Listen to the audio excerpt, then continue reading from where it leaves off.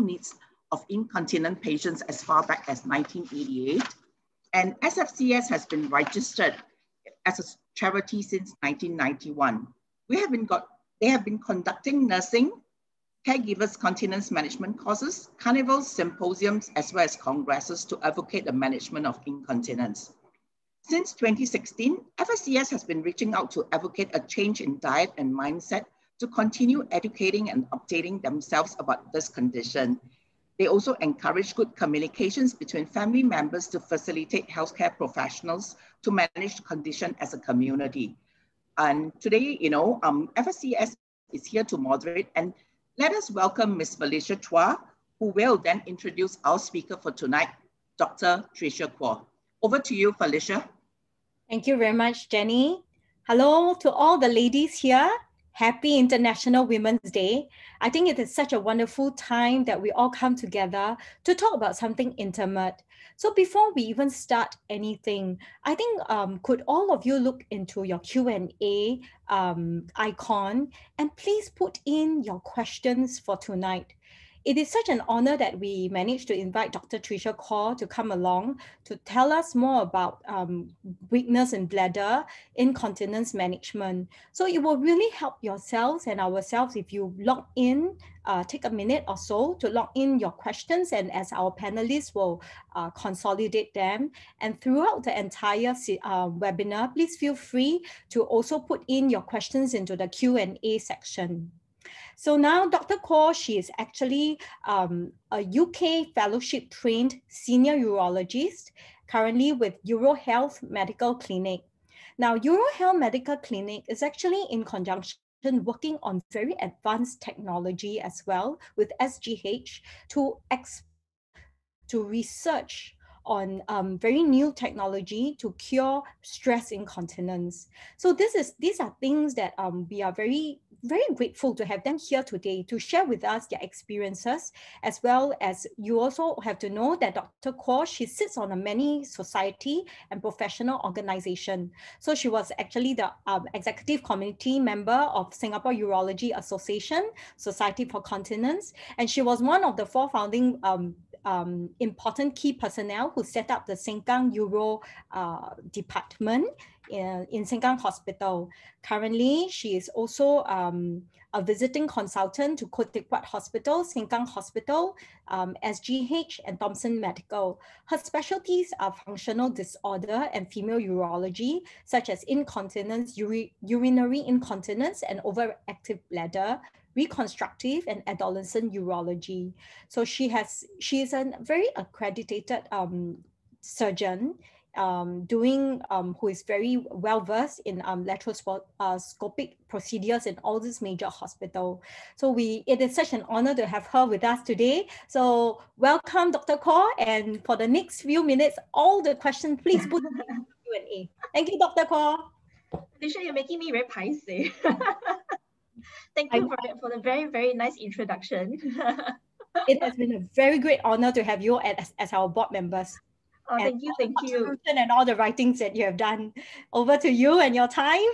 Thank you very much. So as introduced by Felicia, I'm a consultant urologist, and I'm currently working in Urohealth Medical Clinic, but I'm also a visiting consultant to various departments all over public hospitals in Singapore. So happy International Women's Day, everyone.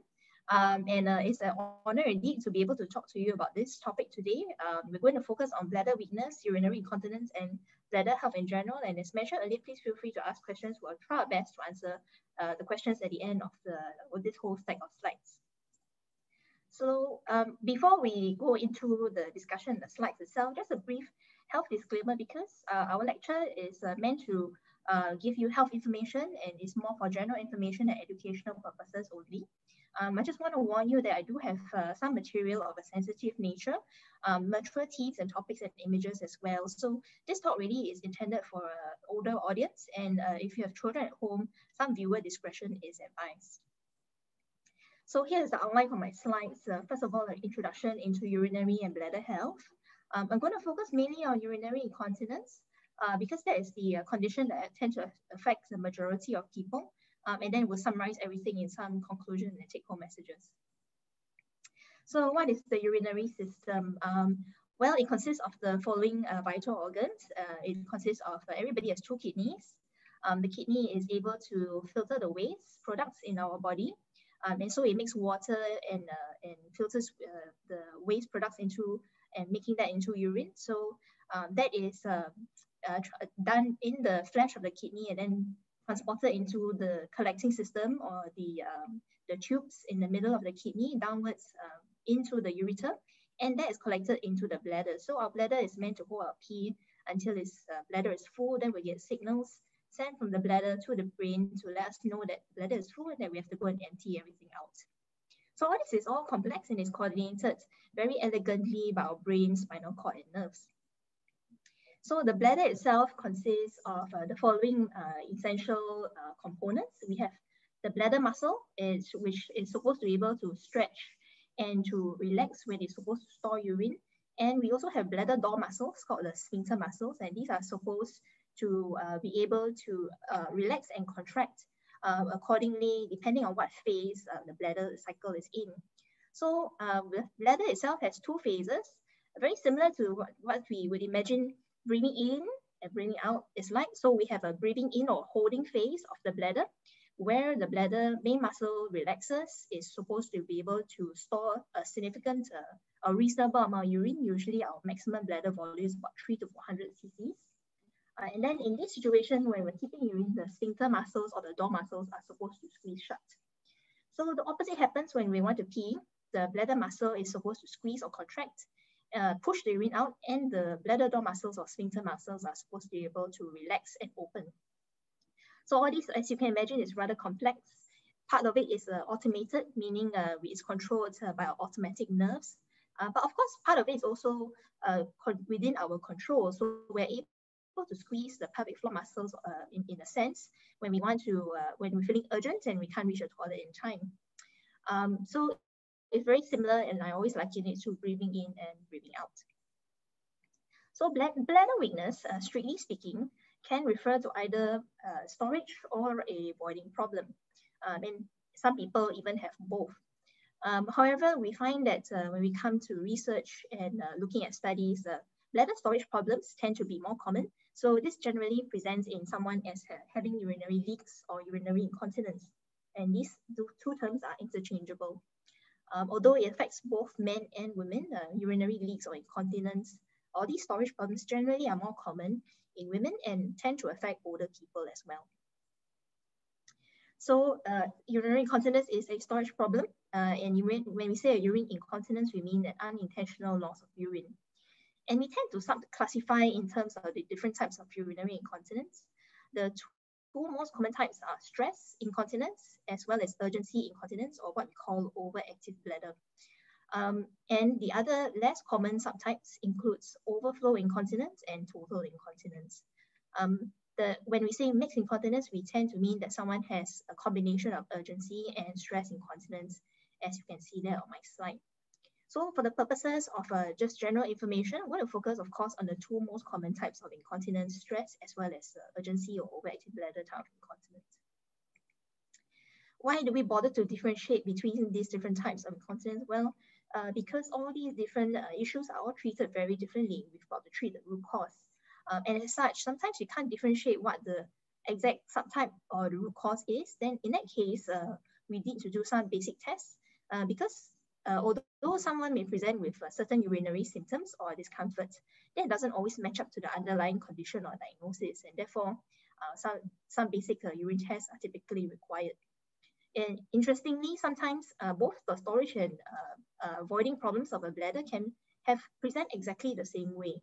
And with this kind of a typical setting, a lot of functional urologists like myself always use this quote that the bladder is an unreliable witness. So let's go straight into what stress incontinence is. It's not caused by mental stress or emotional stress.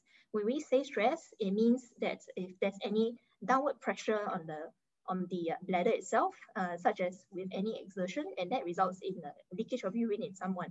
So leaks with exertion includes activities such as coughing, sneezing, laughing, exercise, or even carrying heavy things. Why does this happen? Unfortunately, it's more common in ladies, and that's because of pregnancy and multiple childbirth. As you can see on the picture number 1, whenever someone is pregnant, the baby is rather heavy and presses downwards on the bladder as well as the pelvic floor muscles, as you can see here. Certainly over time, as someone hears perimenopausal, getting older kind of age group, those muscles can also stretch out and sag and weaken.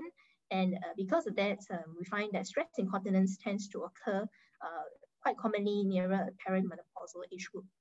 Of course, any sort of risk factors that will result in increased abdominal pressure, such as a chronic cough, will also increase the risk of urine leakage in this type of situation. But men are not spared as well. Men can also get stress incontinence. Now, you might find this surprising, but men who've had particularly any sort of pelvic type of intervention, particularly surgery for prostate problems, or even radiation for prostate problems, can get urinary incontinence. So why does this happen to men? For a man, the anatomy is a little bit different compared to a lady. They have something special called a prostate. The women don't have prostate. Prostate is a gland that sits below the bladder itself. If you look at the diagram on the right, you can see that this orange thing on the normal diagram, that's the prostate. If someone has prostate cancer, that prostate is removed to remove the cancer.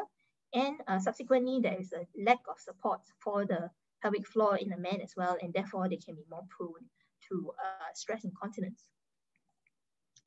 Whereas someone who has urgency incontinence or overactive bladder is a totally different situation. So the symptoms are such that even before the bladder is full, even like a half tank, for example, 100 mils, 200 mils, as opposed to a full 300 cc's, that person affected will have a sensation of very, very severe need to go and pass urine that they cannot ignore, and that's called urgency. Whereas the urge to pass urine is a normal thing, urgency to pass urine is an abnormal sensation. So overactive bladder is characterized by this sensation called urgency. In some people, the urgency is so severe that even before they reach the toilet, the urine tends to leak out. So what are the causes for overactive bladder? A lot of times it's associated with nerve problems. So this tends to occur more commonly in people with neurological problems, such as a previous stroke or Parkinson's disease. And it's because of abnormal signals in the spinal cord and the brain. But it can also occur as part of a aging and wear and tear process, where sometimes the triggers for the urgency sensation can be particularly interesting. I had a patient who told me that the trigger for the urgency is just reaching the house and putting the key in the door. So the trigger for this condition can be very different in various people. So as I mentioned earlier, there can be age-related changes to the urinary system. Just as a joke, put there as an age test. If you know the connection between the two objects, then you must be of a certain age. But anyway, the age changes affects the whole entire urinary system. It doesn't just affect the bladder. It affects the kidneys first and foremost. Kidneys tend to work less efficiently as we get older. We tend to lose more water. The bladder itself, the storage capacity tends to decrease, and the bladder muscle's ability to contract also lessens. So this tends to lead to a higher residual volume after we have peed. And unfortunately, women tend to get menopausal symptoms as well. Because of the loss of the female hormone estrogen, it leads to a loss of collagen, elastin, urethra, the pee pipe leads out from the bladder to the outside of the body, may thin out, and that same thing happens to the vaginal lining. And we may have an increased risk of urinary tract infections because it's easier for bacteria to go from outside the body to inside when the lining is thin. Sometimes the signs of bladder issues, such as incontinence, I beg your pardon, are not so straightforward. So the signs are quite subtle. You may notice this in family and friends. It includes trying to sit nearer the aisle seat where there is a closer access to the toilets. These people tend to avoid long trips. If the incontinence or the leakage is very severe, some people even bring extra clothes when going outdoors in case of accidents. And they also tend to use pads. And they also tend to do this thing called toilet mapping, which is before they leave the house and in between the journey or halfway through the journey, they've already planned that they're going to stop off halfway, use the toilet, and then carry on for the rest of their journey. So it's called toilet mapping. Why is it important to seek help? Well, particularly if bladder issues affect sleep at night, it can lead to, so it's not just the daytime, at night as well, can lead to distress, low mood, loss of sleep, tiredness, decrease in normal daytime functioning. And they also can affect the family members who are staying in the same household, not just the person with the bladder problem. So although these bladder conditions in general are not dangerous, they can take a toll on someone's emotional and mental health and well-being, and particularly distressing because it can affect relationships, social activities, and the people around us. Okay, so let's go into the incontinence issue properly. So this is how a doctor tends to think. We generally approach urinary incontinence depending on the subtype, as I mentioned earlier. So we want to, of course, get the correct diagnosis before we embark on any treatment. So for a doctor, whenever we want to get a diagnosis, there's always needs to be a gentle check of the tummy, abdominal examination. We would also, if the symptoms are suggestive of urinary tract infection or UTI, we'll definitely do a simple basic urine test, such as urine stick, urine microscopy, or even a urine culture. So that is pretty standard. This is a little bit more special though. This is something called a bladder diary, and generally a functional urologists will tend to do these tests. So why is this special diary so important? Well, okay, so this is a typical recording of a bladder diary, and it's done at home over a 3-day period. So there is a fluid taken column, and there is also a urine pass column. So that means the person doing this bladder diary has to measure the amount of urine that is peed out throughout the day. So this is a little bit tedious, yes, I know, but it's very, very helpful because it allows us to embark on the first part of our treatment, which is number one, getting the diagnosis. So you can see the urine pass out column. This patient that's affected does not exceed 200 mils or so on a daily basis.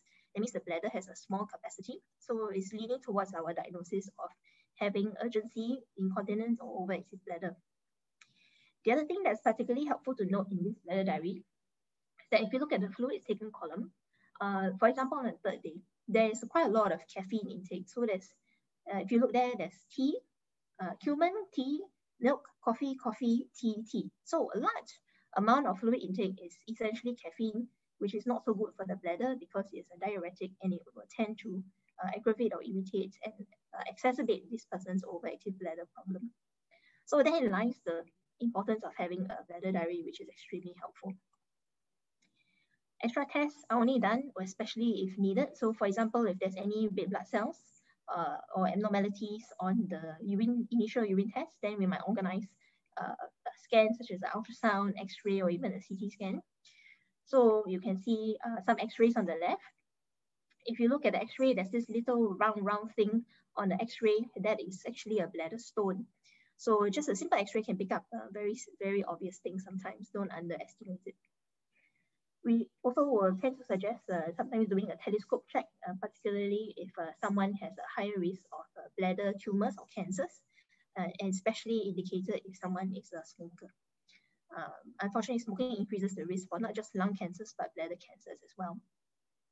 The last test that we'll consider doing is called a urodynamics test. And this is a test to look at the function of the bladder in a dynamic setting. So this is typically done if we're not sure of the diagnosis or we are thinking about potentially in the future doing any surgery. So this is what a urodynamics test looks like. We fill the bladder up with some contrast and we can do an X-ray. And usually when it comes to incontinence, we'll ask this person to cough, cough, cough. So if you see these red lines going up and down, that means this person is coughing, and then we're checking to see whether there's any leakage of urine. So that's how we get the diagnosis and what treatments are available. Okay, so first of all, doesn't matter which category of incontinence, we tend to embark on conservative measures first. So it includes things with lifestyle changes, and as I mentioned earlier in the bladder diary, that is particularly helpful when I can see how much caffeine intake someone has. If we can spot any other contributing factors to the urine leakage, then we can also advise accordingly. For example, reducing someone's weight, watching the diet, avoid excessive alcohol, which is also a diuretic, maintaining good toilet habits, and also getting someone to stop smoking, particularly if they have a chronic cough. So this is a very frequent question I always get. In fact, someone in my clinic just asked me the same thing today. Is having a yellow urine something that is normal? And my answer was yes, it is normal. So urine color can vary from being transparent, translucent, to all the way to dark yellow. So dark yellow means that sometimes someone is dehydrated and really not drinking enough water. So we got to aim to drink at least 1.5 to 2 liters of fluids a day. It may not always necessarily be pure water. You can also drink other types of fluids, includes things like soup.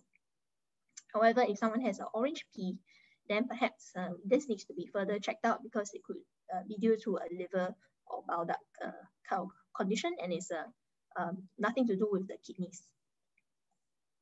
So these are examples of bladder-friendly foods. As you can see here, generally water and juice is healthy.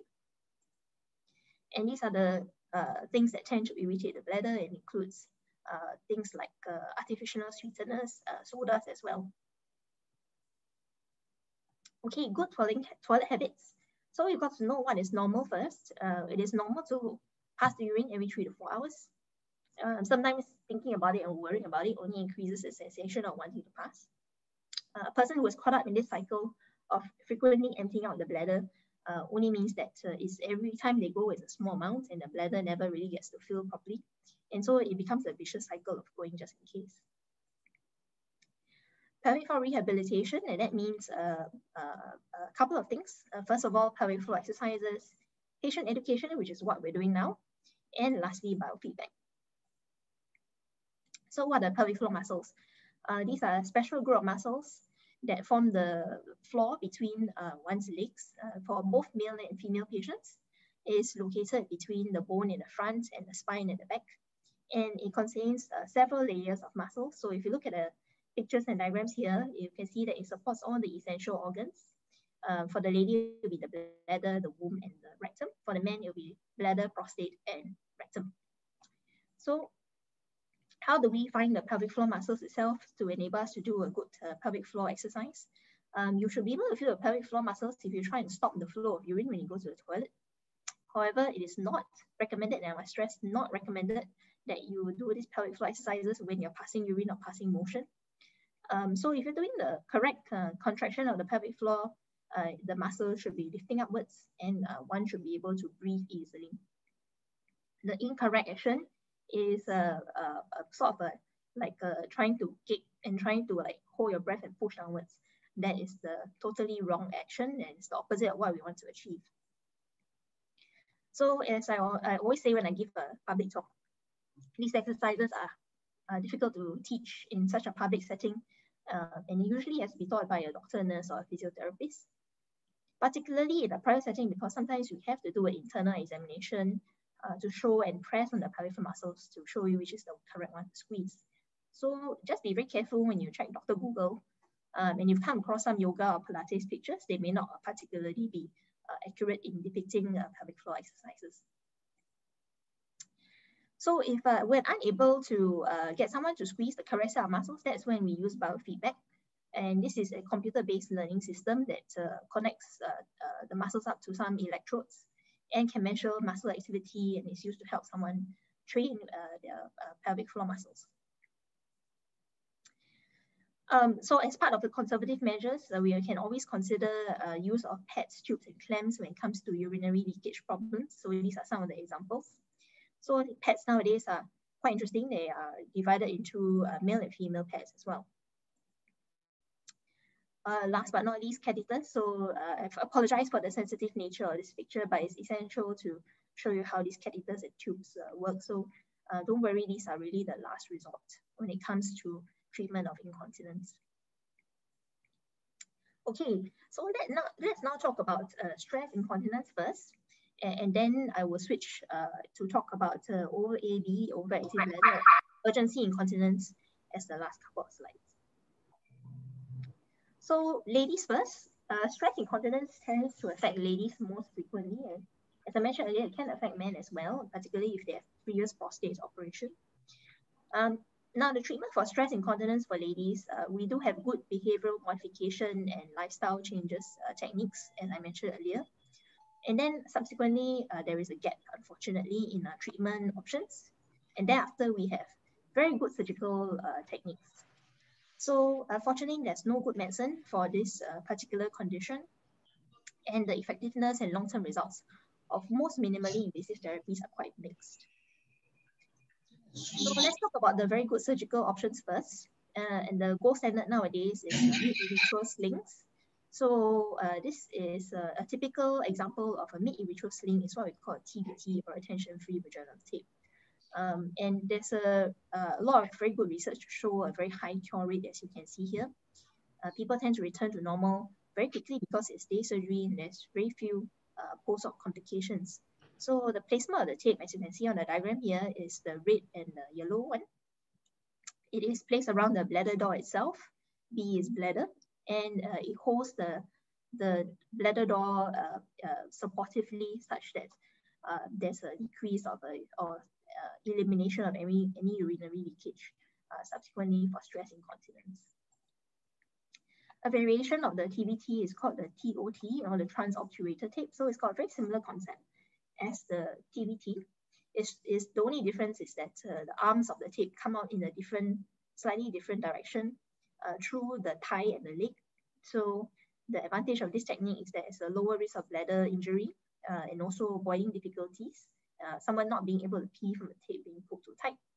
Unfortunately, because of it coming out through the thigh or the groin, there is slightly higher risk of pain after the surgery and vaginal injuries, and also erosion of the tape. That means the tape coming through into the urinary tract or the urinary system. You may have heard of this as well in the past. Copper suspension used to be done, but it's less popular nowadays because it used to have to be done through a larger incision, and so the recovery time is longer. Occasionally, this technique is still done for people who have a concomitant, that means like abdominal surgery that needs to be done at the same time, such as the removal of the womb. They find that this technique is associated with higher risk of people having voiding difficulties, that means being unable to pee after the surgery, and also having pelvic organ prolapse after the surgery as well. So it is less popular. So I don't know if you've heard, not so long ago, maybe about 3-5 years ago, there's a lot of medical legal issues associated with using synthetic materials such as mesh for treatment of incontinence and pelvic organ prolapse. And this controversy is because generally in the Angmo countries such as UK, US, and Australia, a lot of the ladies who have had the mesh put in for prolapse surgery subsequently had a lot of post-operative wound pain. But we don't see the same scenario in those ladies who were treated with the same synthetic slings for stress incontinence. So you can rest assured that the use of mesh is still very safe when it comes to incontinence. And there's this quite a lot of consensus statements from all these international societies that are chaired by good surgeons and doctors that show that the use of synthetic slings are still good, safe, and efficient, and have a very low risk and side effect profile.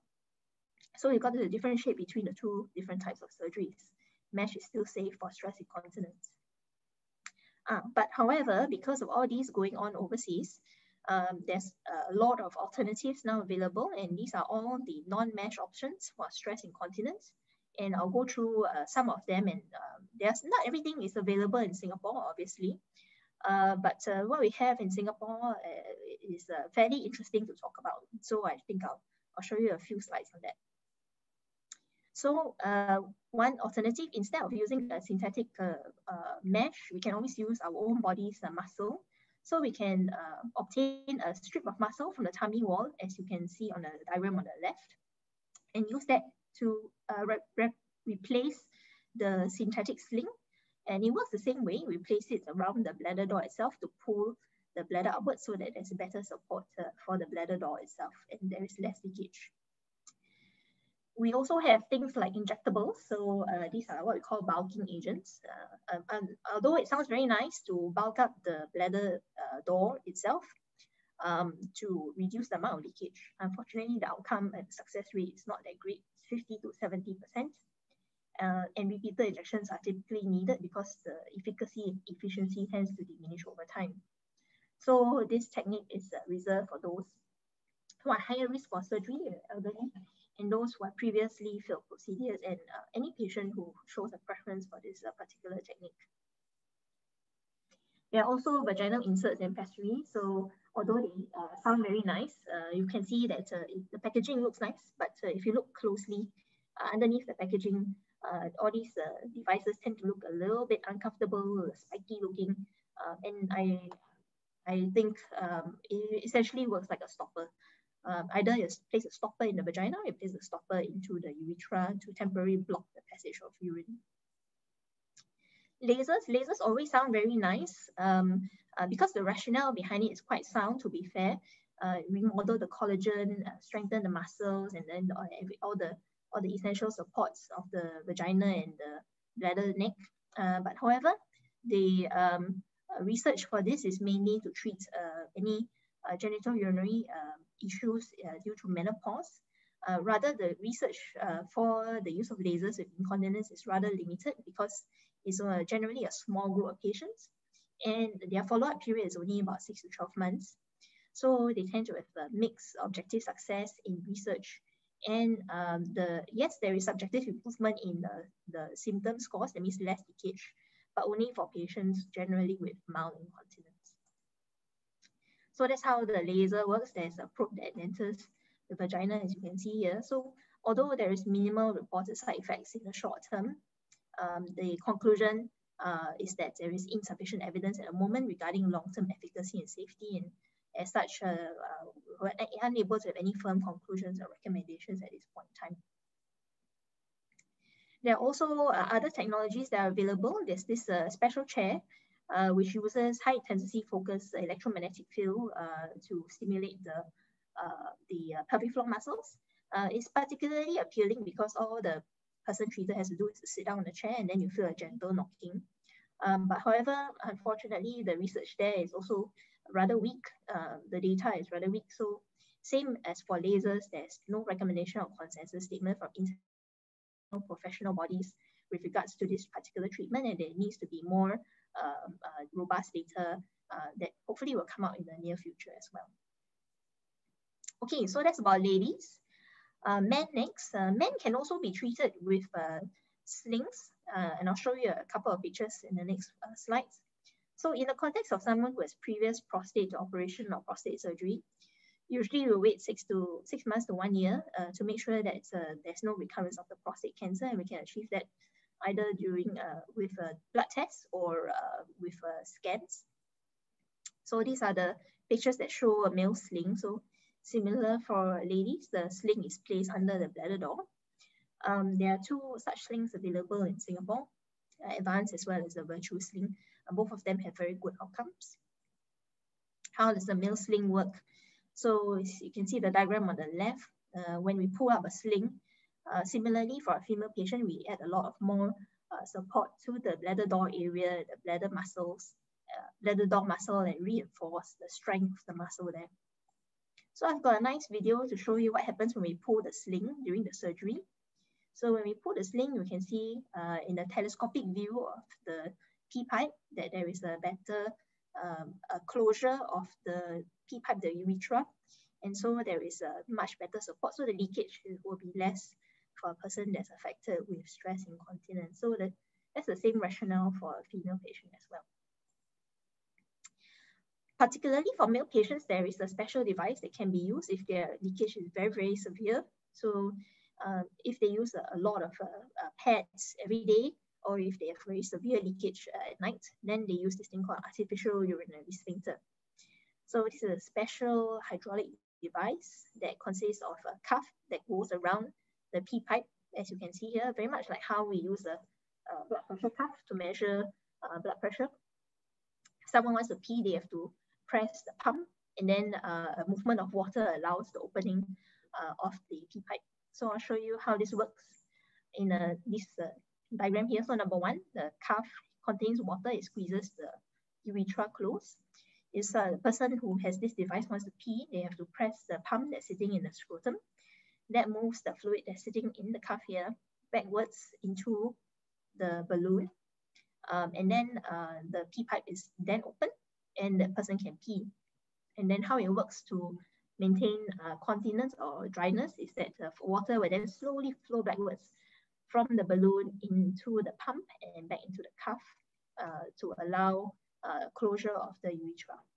So just to show you how it works, this is a closed urethra. When someone wants to pee, you press the pump, and then the water moves out of the cuff, allows the opening of the pee pipe, and then the patient is able to pee.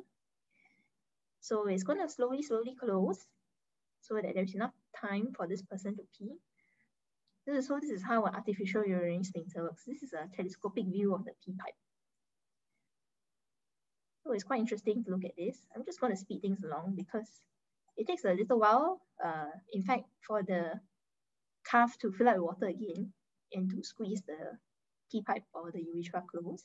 So you can see I'm moving it along. Slowly, we're going to get closure. So by now, hopefully this person has finished passing urine. And then after a while,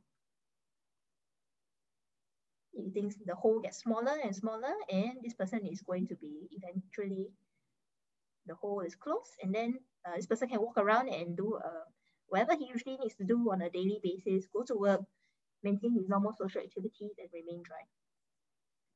So this is the artificial urinary sphincter, usually put in for male patients, particularly after surgery or radiation for prostate cancer.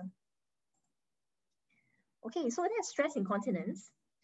We're now going to talk about a little bit of overactive bladder or urgency incontinence, and this is going to be the last part of the talk, really. So overactive bladder can affect both men and women, and you'll be happy to know that it's fairly simple. Both men and women get essentially the same type of treatment. So usually we start with behavioral modification, like what I mentioned earlier, cutting down caffeine, alcohol. Thereafter, if it doesn't work, we'll start medications. And then if that doesn't work, then we move on to minimally invasive options. So medications for overactive bladder or urgency incontinence, there's many types. And the older medicines tend to have a higher likelihood of side effects. And so most doctors nowadays tend to use the newer medicines, which are safe, effective, such as mirabegron, Abamiga, or Vesicare. These are fortunately only needs to be taken once a day. However, of course, we have to consider things like cost, price, and affordability, particularly if someone has to take these medications in the long term. So if the medications doesn't work, then we go into minimally invasive options. So we tend to divide it into two broad categories, either Botox injection for the bladder or nerve stimulation. So Botox, typically we think of the aesthetics use of Botox, but it can also be injected into the bladder, as you can see here, using a telescope method. Very fast, the whole thing only takes 5 to 10 minutes and is 70 to 80% effective. So this is what pictures of the injection look like. Of course, that is not so interesting, so I decided to show you a video. So that's what the needle that is used to inject the Botox looks like. So we have two different types of telescope, and the telescope can bend in different directions. So the needle actually, as you can see here, is very small. And that's why we can do this injection under local anesthesia and some sedation. So that's the needle, and that's the normal appearance of the bladder. Is always pink in color, and then when the medicine goes in, there's a little bit of a collection of medicine under the lining of the bladder, as you can see. So this is very well tolerated by most people.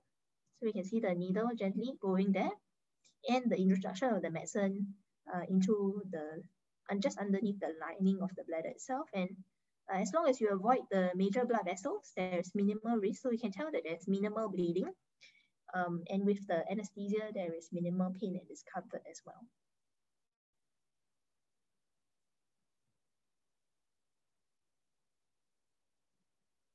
So that's how medicine is injected into the bladder.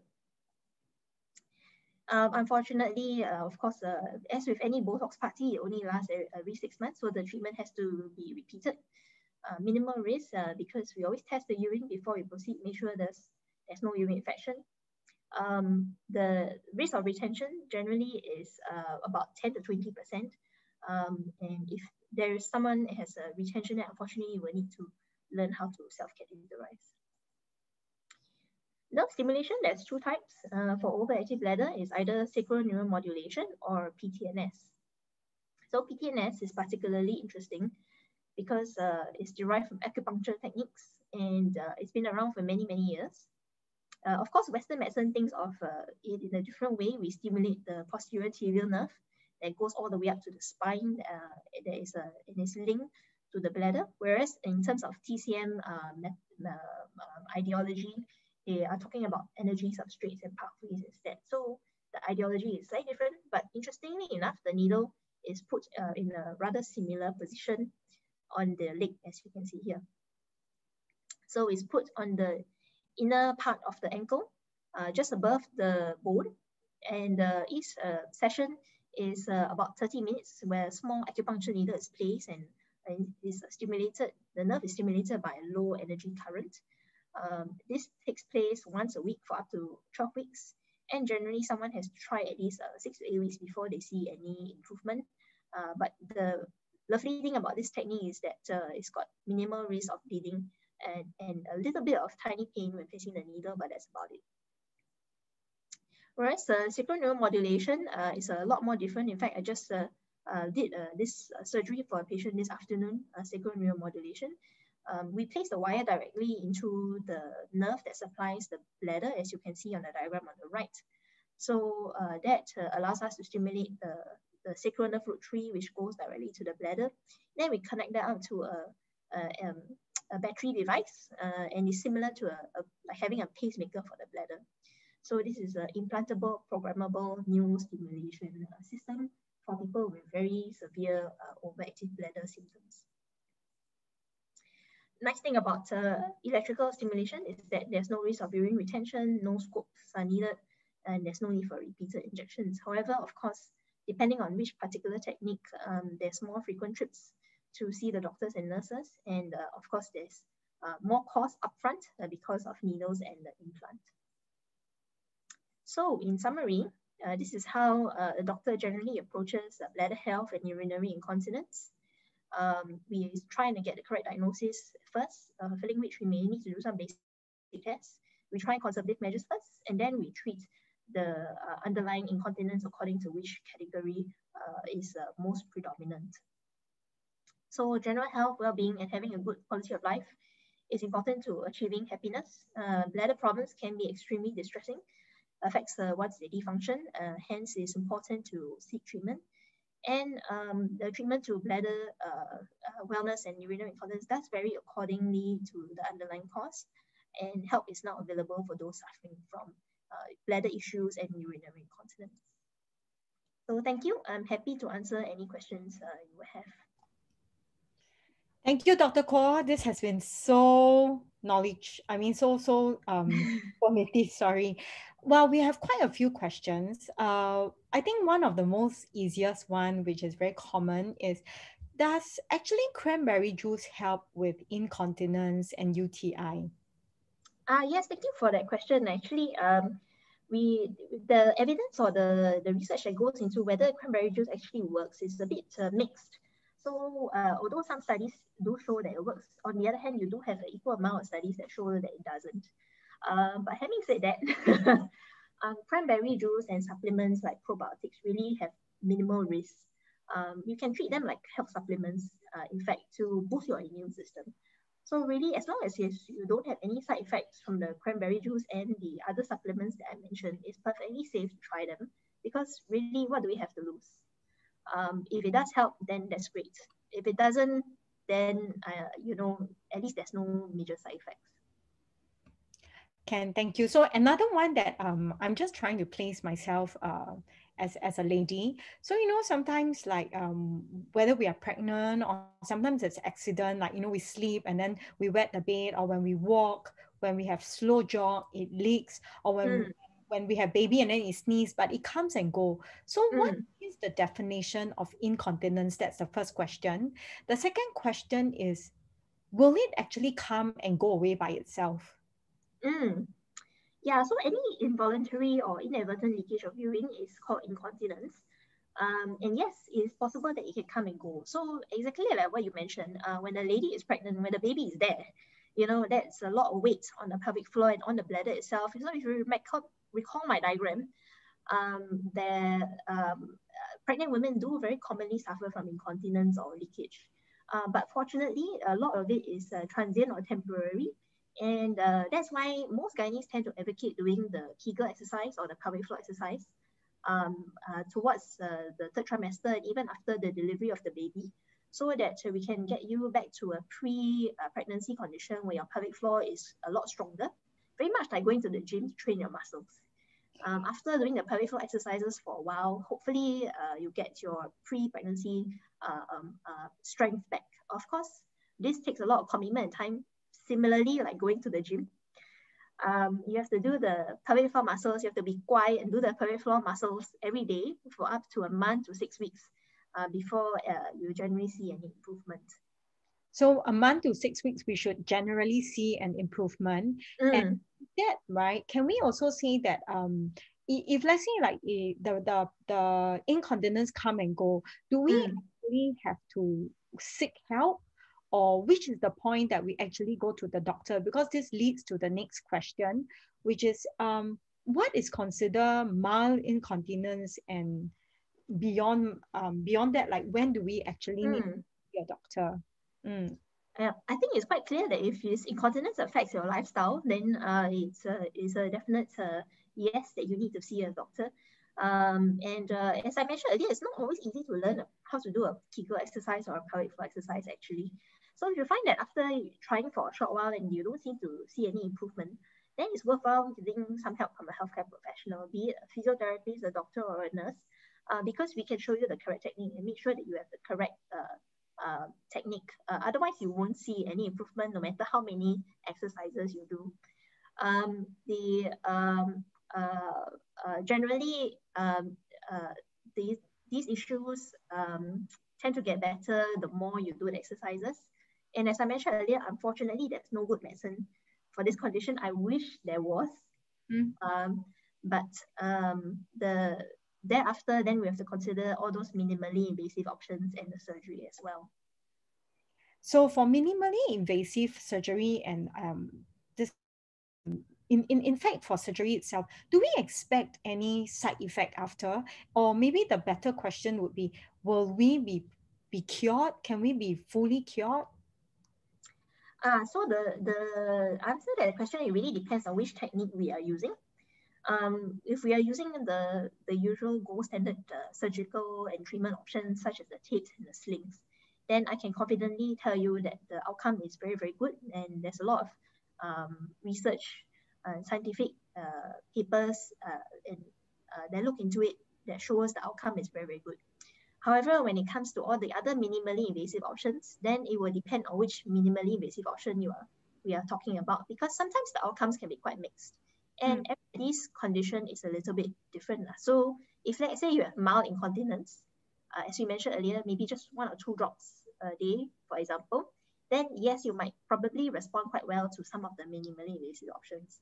Whereas if someone on the other end of the spectrum uses a lot of pads and you know the leakage is quite severe, then they may not really respond very well to some of the minimally invasive options that we mentioned. Yeah. Okay. So one more question that we have is, when is actually TVT necessary?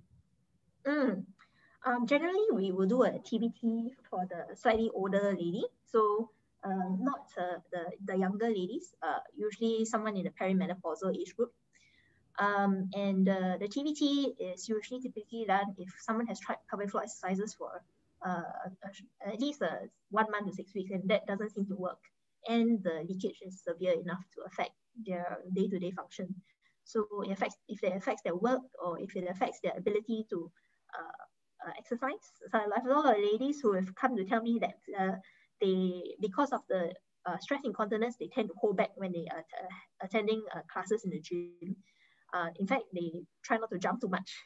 They try to not drink water before the gym class starts. And they definitely try and avoid doing anything to do with a trampoline, because that is a big no-no. Trampoline does not, unfortunately, help that situation. So one more thing is, okay, assuming like my situation is confirmed, permanent, gone through many checks, because this is actually a very common topic that Society for Continence actually have as well. So will come back to us to say that we have already tried many different ways of whether is it lifestyle changes from the cutting down of drinking to caffeine to bladder diary, but the entire treatment does not work. So from a professional point of view, is there anything else, or rather what else, what other lifestyle changes we can do to just decrease the urine leakage at least? I think human beings are very adaptable, and they are they're very cute and clever when it comes to adapting to a difficult situation. I think ladies are particularly tough, so they tend to find cute little ways to deal with a situation. So if a lady is trying to work her way around reducing the amount of leakage before a certain activity, as I mentioned earlier, they tend to not drink so much before the activity. They also tend to go in pee before the activity, so pee before the gym class, so that the bladder is mostly empty. And when they exercise, they don't leak so much. In other words, it's also to recognize your body pattern to yeah down. Okay. Yeah, so women are very resilient. Indeed, we are. So the other question that I have, in fact, more questions are coming up. So what is the difference between TVT and TVTO? Okay. Thanks for that question, Diana. So it's just a matter of the direction at which the arms of the tape come out. So TVT, the arms of the tape come out through the tummy wall, whereas for TVTO, the arms of the tape come out through the thigh. Then that's the difference in technique. And as I mentioned earlier, because of the different direction that the arms of the tape come out, the risk profile is slightly different. So TVT is associated with slightly higher risk of bladder injury. TVTO is associated with slightly higher risk of thigh pain. But if you compare the efficacy and the efficiency and the success rates of both techniques, they are about the same. So it depends about your discussion with the doctor and which technique the doctor is most familiar with. That is probably the safest technique to choose because then you have the lowest risk and the highest benefits. Okay, so we also have an endurance. Coming back to TVT, how last? Okay, it tends to last quite long, for many years. In fact, I have patients who have the TVT there for 10 to 20 years. That's not an issue at all. Having said that, if you do have a lot of exercise that tends to put a lot of pressure on the TVT, then potentially, yes, you can get recurrence of the stress incontinence many years down the road, but that does vary from person to person.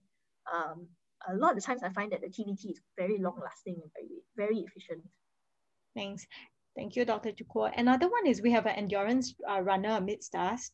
And after running 21.2 km, she actually finds that her urine is pink in color. Is there anything wrong with the bladder? Okay. That is called exercise hematuria. So hematuria is the medical term for blood in the urine. And so that is quite common for marathon runners. It happens to both men and women, not just women. And that's because your bladder is when you're running, the poor bladder is badly shaken and moves up and down quite a lot. And because the bladder is mostly empty, you perspire a lot in your run. That jarring effect causes the small blood vessels in the bladder to sort of like break, and therefore that's why a small amount of blood is released in the urine. Of course, we don't want to assume that it's always exercise hematuria. Any hematuria or blood in the urine should always be taken as a situation that needs to be investigated or checked out because the other causes for blood in the urine must be excluded. And that includes things like urinary tract infection, UTI, stones, and also last but not least of bladder cancers and urinary tract cancers as well. But your typical situation that you have described is very suggestive of exercise hematuria. Thank you. And another question has to do with cystoscopy. What are the risks that's being associated with the procedure for an elder person? Okay, that's a very good question. Thanks for that. So cystoscopy is actually safe 90% of the time. And that's because it's a procedure that what we call a diagnostic procedure a lot of times. We introduce the scope after we've cleaned the area. And usually we will put a gel with some local anesthetic so that the scope glides into the pee pipe and into the bladder itself. Because it glides in, there's minimal risk of injuring or scratching the inside. And there's minimal risk of causing any bleeding.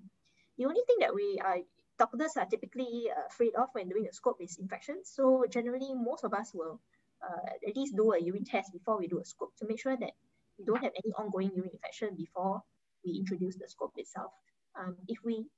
After we put in the scope, if we do see any abnormalities or cloudy urine, then usually we will give some antibiotics after the scope to make sure that you don't get infection after the scope. Other than that, scope is very, very safe. Thank you very much. So I think we have covered most of the question. And actually, there is one thing that I would also like to take this platform to share with everyone. I think at the end of the day, one of the things that Society for Continence really stand for is to bring back dignity, as well as for all of us to gain back our quality of life from continence care. So this is also one of the reasons why we are very thankful to have TENA to come on board, as they are the first leading brand. And following on this section, we want to thank Dr. Kuo for all her sharing. If you have any question, I'm very sure Dr. Kuo is more than willing to have her questions answered through her email that's on the screen, or you all can always feel free to contact us at Society for Continence and we will try to assist more.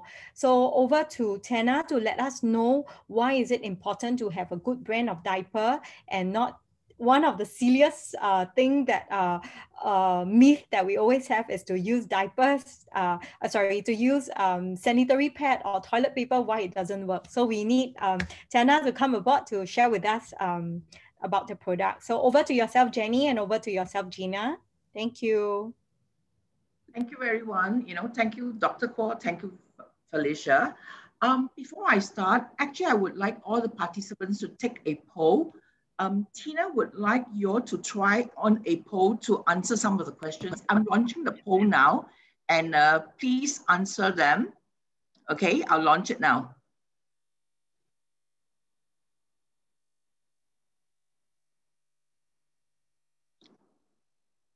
Can you please answer the poll based on your side? And then once the poll is behind us, we will, yes, it's coming in. We have 15% of the people already, telling us their feedback. Now we are on 28%. Thank you, participants. Very glad that all of you are so participative, and especially this condition actually affects a lot of us, myself included. We are on 60% now. We are almost there. Those people who have not answered, can you please help? You're on 66%.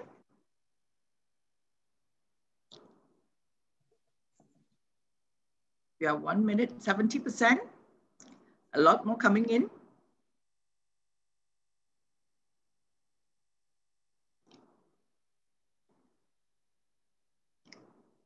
We have a couple of participants who have not managed.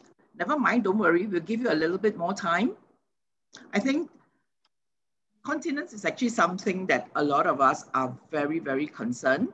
For me, it all started with, I guess myself, started running, and then perhaps with stress, and now aging. So this is a condition that I also am very, very particular. And I'm so glad that, Tina has got this discreet napkins that I've been using. I used to use Norman liners earlier, but I always find that as a stench. So until I found, Tina, I don't have to live with that embarrassment anymore. Okay. Now we are 81%. It's still coming in. We are 2 minutes into the poll. Maybe I'll just leave it to run for another half a minute. We have got, we're on 81%. Okay, looks like the rest are not so familiar. I'll let it run, but anyway, I'll just let it run, and perhaps Gina, you can start your sharing now. Okay. Over to you, Gina. Thank you, Jenny. Okay, so first of all, I would like to wish everyone happy International Women's Day. So we all know that bladder weakness is not it's not a topic that we all will talk about over a meal or with our friends during a gathering. So there is always a lot of misconception and misunderstanding about incontinence. So today, before I go on to the products that we have, I would like to talk about some of the facts, some of the myths and facts on the incontinence stereotype. So first of all, sorry, just give me a moment. I will need to share my slides again.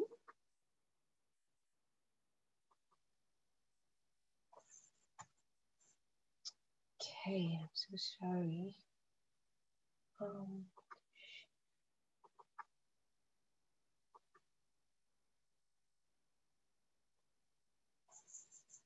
Okay, so the first myth that we always thought of is incontinence only affects the elderly, but this is actually not true. The fact is, there is one in every 3 women over the age of 35 actually experience urine leak, including little leaks, some form of leaks, especially for women who have gone through like pregnancy or childbearing women. So we can't all, so the second myth that we have will be incontinence mostly affects women. But the fact actually is as many as 1 out of 4 men over the age of 40 have some form of leakage issues, especially men with like enlarged prostate or the benign prostate hyperplasia. So the third myth that we always have is we do not know that there is no one that I know of has got this incontinence issue. The reason why is just because that, like what I mentioned earlier, we do not really talk about it, or we are too shy to talk about it, or we are very hesitant to even visit a doctor because we find that it's really embarrassing to talk about, to bring this topic about. So actually in the worldwide, an estimated of 400 million people are incontinent. So actually it is unlikely that you know someone, you do not know someone that has got this problem. You may be even like, you just have to turn over to someone who you are talking to. That person may even have got this problem. So common misconception that we have is we always, like Dr. Kuo has mentioned earlier, sometimes we tend to, in order not to frequent the toilet too much, like probably before a gym session, it's true, yeah, we should not be drinking so much water as to avoid going to the toilet. But we must always bear in mind that we need to stay hydrated throughout the day. So it is important for us to be drinking at least 6 to 8 glasses of water per day to keep our bladder functioning properly.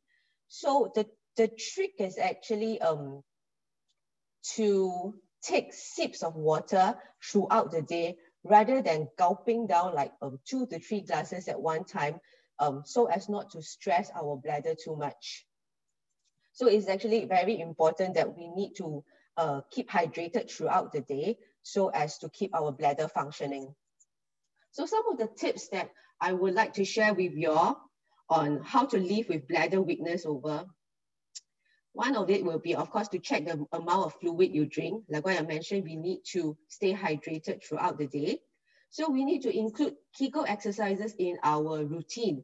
Kegel exercises do not take a lot of our time every day. We just need to take like about 2-3 minutes a day just to do a bit of the exercise to strengthen our pelvic muscles. So of course, I guess this has been mentioned throughout this talk, as into we need to limit the consumption of caffeine and alcohol, which will trigger the bladder and causes an overactive bladder, especially because caffeine and alcohol, they're actually diuretics. So I'm going to just go on. Okay, so it is also known that incontinence equals to, it is actually a myth, incontinence equals to bad hygiene. The fact is actually we need to use proper purpose-made products which ensure dryness and discretion by locking in the urine and odor away from the body, which provides is able to provide freshness, comfort, and good hygiene. So I'm going to just show you a video first. Blue liquid? We won't be using that. Oh, lovely flowers. Go in, gone, and it absorbs instantly. So the video actually is to reinforce to us that it is important, because most of us will always convenient, especially for the ladies, we will conveniently just pull out our sanitary pad whenever we experience some minor leaks. But what I want to tell you today over here, it is sanitary pad is actually very different from purpose-made products for bladder weakness, which is the liners and pads. So from this chart, we can see that the differences between the liners and pads for bladder weakness and our sanitary pad.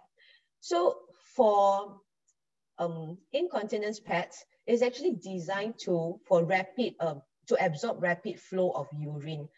So that's why it is more absorbent as compared to a sanitary pad, which is designed to absorb blood, which is thicker. So it also has got ingredients that neutralizes the odor specifically to the urine as well. And it also, because of the dryness, it prevents skin infections. So over in China, there are many products in the market, and especially for China itself, we have a full range of incontinence pads, especially for ladies. It ranges from our Ultra Mini that is meant for like the minor leaks, probably just a few drops of leaks at one time, all the way to our Lady Super, which is able to absorb up to one complete void that is about 400 to 400 over mils of urine each time. So there are a full range of products for us to choose from. So I'm going to show you another video again.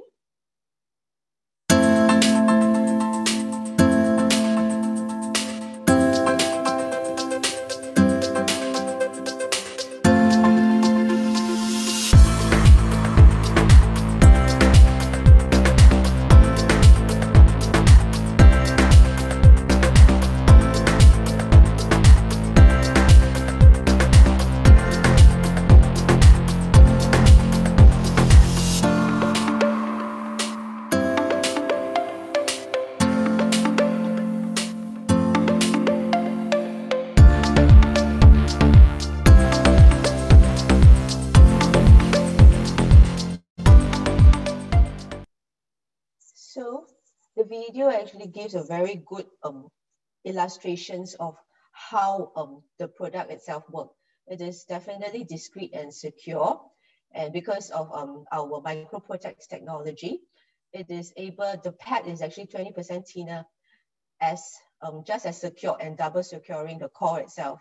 So it is 8 times drier than your normal sanitary pad. And the pad actually molds to your body due to its asymmetrical shape core, improving the comfort, fit, and security. So if all these pads are available on all the major supermarkets and online stores.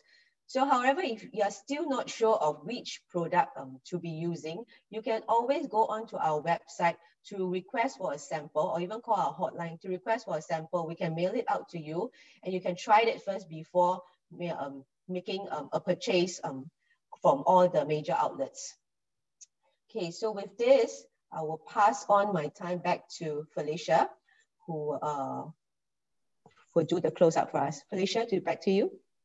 I think before we close, actually, there are a couple of questions. One of the attendees asked, is your product expensive? Actually, people always have got a misconception that incontinence pad is actually more expensive than the sanitary pad. Actually, it's comparable to a sanitary pad. The cost itself can range, depending and the size and the function of it. It ranges from between like 20 cents per piece all the way to 60 cents a piece. Mm-hmm. Okay, and next question, a very interesting one. Can I wear the pad for the whole day if I don't leak? It is actually not recommended to put on the pad. Although even though if you don't leak, it's dry, we always encourage, it's a recommendation to actually change your pad. It's the same as when you change for your sanitary pad as well, to change it between every 4 to 6 hours a day. That is more of like a personal hygiene purposes. Okay, and last but not least, but I'm quite sure you've just answered that question, where to buy your product? Okay, so the products are available at all the major supermarkets, outlets, and even online stores as well. So, yep, you can get it, in fact, anywhere. Okay, thank you. Now over to Felicia. Felicia, you have the floor now. Thank you so much, ladies, and thank you for all of you who are staying on with us. I think a very important platform for all of us is, it will be wonderful if all of you can go into the Facebook and you could like Society for Continence SG. This is because we have a lot of upcoming events for nurses, for caregivers, even for patients. And then you could follow Tina.Singapore. Please right now, just go into our Facebook and like all this so that you are always at the start and at the most prime of knowing what is the new technology, what's the new product, what's the most updated things. So of course, with Dr. Tricia Kuo, you have your Urohealth Medical Clinic. And last but not least would be Prime, who has been organizing this wonderful thing behind the scene. Prime Magazine, they are Prime Mag SG. They are actually a healthcare platform for us to know not just one side of health, but the holistic health of all of us. So the purpose of this is to really to empower the women of who we are today, and that with incontinence, we will just make ourselves continence while managing it. And we wish you all a really happy International Women's Day. And thank you to all my panelists here for all the hard work. And thank you, Dr. Kuo, for sharing with us once again. And we really hope all of you will like it more. And the more likes we have, the more share we have, we also understand that you want to know more about incontinence and products. And even with Jenny, with Prime, you will be able to tell us what are the topics that you all might like us to follow from. So yes, thank you very much. And we will close for tonight. We will wait for all of you to leave before we close the session. So good night, everyone. Goodbye. Good night and goodbye.